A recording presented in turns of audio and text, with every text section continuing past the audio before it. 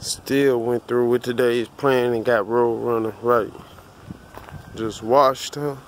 Got her all clean, even though her back window busted out. But she gonna be clean though. She still gonna be clean anyways. You know she gonna be parked. So I get the window fixed. She still gonna be clean, fuck you mean. Still went on here with today's plans. Got her right. But yeah, I had called a window shop yesterday, and they was closed, but they called me back this morning. Lady told me, back window, man, it wasn't as expensive as I thought it was. It's cause, you know, Crown Vics, they got the froster, the heated back window, so I'm thinking the window gonna be like $200, $250. Guess how much the window is? 98, I mean not 98. She told me the back window with the labor gonna be $91.15 for the back window. That's for the back window. See, yeah, my brother said I can go to the junkyard and get the window, but this shop, this window shop, the old heads at the shop deal with them, and then they sent a lot of people there. And I like their warranty. I like how they do business, and they warranty their windows. If they install them, you get the window from them, they install them, they warranty the window for as long as they in business. So if I get the window, when I get the window put in, if the window cracked 20 years from now, or the window failed 20 years from now, I take it back to them with the receipt and whatnot, and they'll put in a new one for free, because it's their warranty says as long as they in business, they warranty your windows. They warranty their work. So I'm go ahead and try to hustle up that money, get my back window put in, because I cannot drive like this. You know, it's clear plastic. You know, it's gonna be some officer that gonna wanna blue light me, because yesterday on my way home from the shop after I wrapped it up, the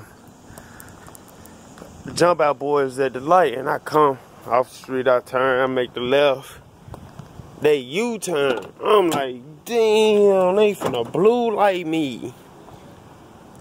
So I instantly pull over. They hit the blue lights and hit the siren. I pulled over, they kept right on going around me.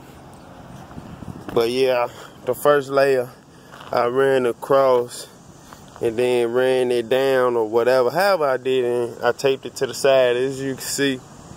You know, a little piss poor ass job, but you know, to keep the weather out of my car.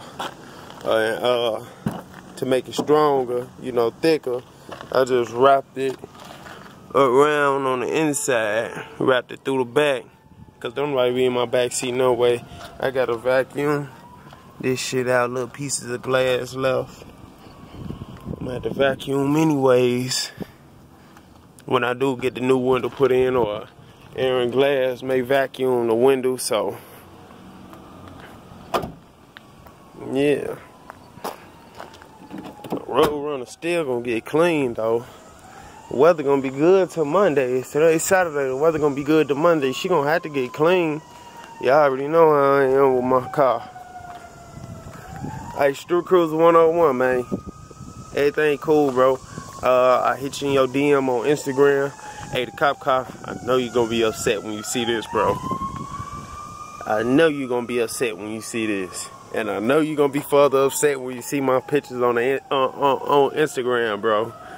But yeah, I already know a couple of y'all finna be upset, because I posted some pictures on the Facebook Crown Vic group, and a couple of them guys already upset.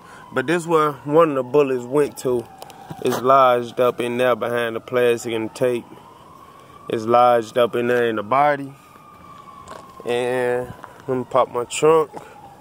And the other one,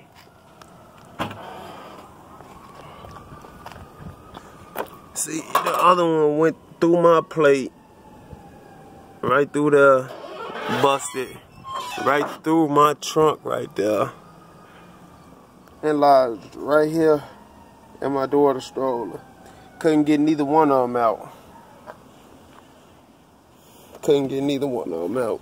Because the other one is, yep, because it's bent right up. I don't know if y'all can see that too good, but try to get the camera on an angle, but it's right up in there. See what the whole 9mm slug.